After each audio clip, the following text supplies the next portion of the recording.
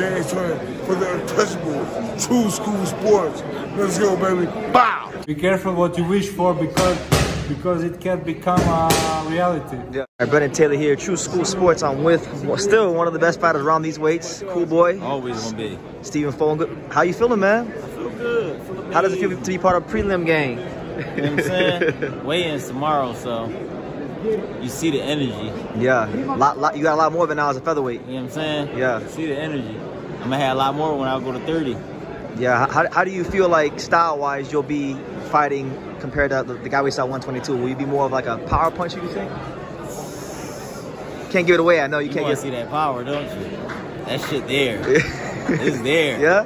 Trust me, it's there. Carlos Castro's got a style like you're very familiar with, you know, the Kung Fu Mexican style, so. Do you think he comes forward?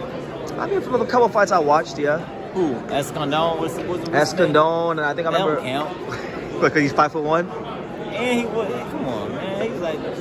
Okay, okay. Count. Well, he's not gonna outskill you. What about the Brandon fight? Brandon fight? With him. Yeah, he came forward. Did he come forward? Yeah. I saw him boxing. He was boxing. He mixes it up. He mixes it up. Boxing style. Yeah. He's not like your average Mexican that just comes forward, and that's what's good about him because he can switch it up. Okay.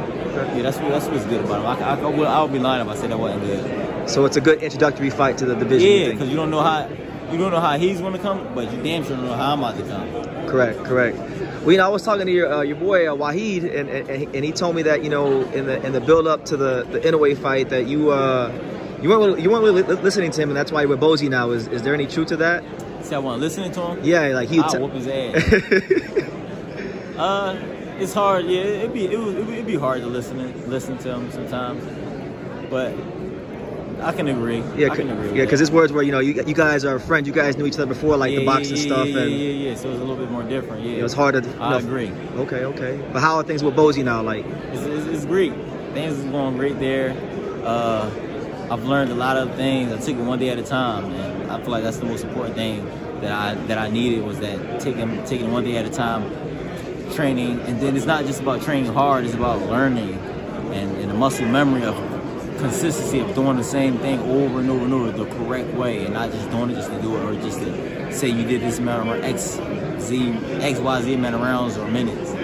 So kind of just like perfecting your craft, you know? Perfecting. Okay. And, you know, I saw, I think it was in March, I know you were tweeting about coming up at featherweight and fighting for titles. Like, I know Angelo got the IBF, and a lot of guys you fought, you know, and beat already are in this weight class, so. Yeah, I know. We can unify once I win this fight and get a WBA.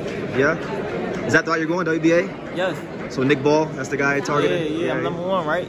Yeah. So why wouldn't I? He comes forward. Hey, everybody come forward until you're in there with another elite guy, and I'm an elite guy. No matter what happened with my last fight, that doesn't take away my eliteness. Like, I'm a fucking elite fighter. For sure. Why do you think I was in that position? Because, well, you took a lot of tough fights and won. I'm an elite fighter. Correct. Anybody who says that is just a dickhead. Otherwise, it's just a dickhead. There's been a lot of dickheads on Twitter these days. Yeah. Bro. And without what would they be without what would the world be without dickheads? You need dickheads, and you need, you know, people that big you up as well. You need a balance. You need that balance, exactly. You're always gonna have somebody say something negative that can't do it, that can't even lace your fucking sneaks.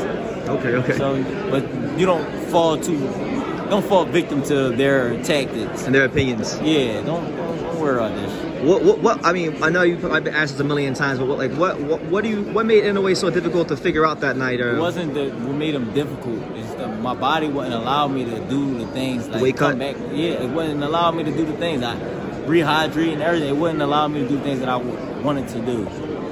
But you know, we'll see him when we get another belt and probably at a different weight class. Okay. You're not gonna be at 126 very long, are you? I'm not sure. Yeah, I don't know. Okay. I know. Like, and I'm gonna bring it up. Angelo won a title. I saw you tweet about it. You told him congratulations. You guys had a great fight. You guys threw damn near like 2,000 punches when you fought. Yeah. How like, what do you think about that fight as a unification rematch? It's a great fight. Yeah. It's a great. That's what I said. Yeah, I spoke on that earlier. It's great. Okay. Well, I don't want to hold you up much longer because I know you probably want to get out of here. But cool. Any final message?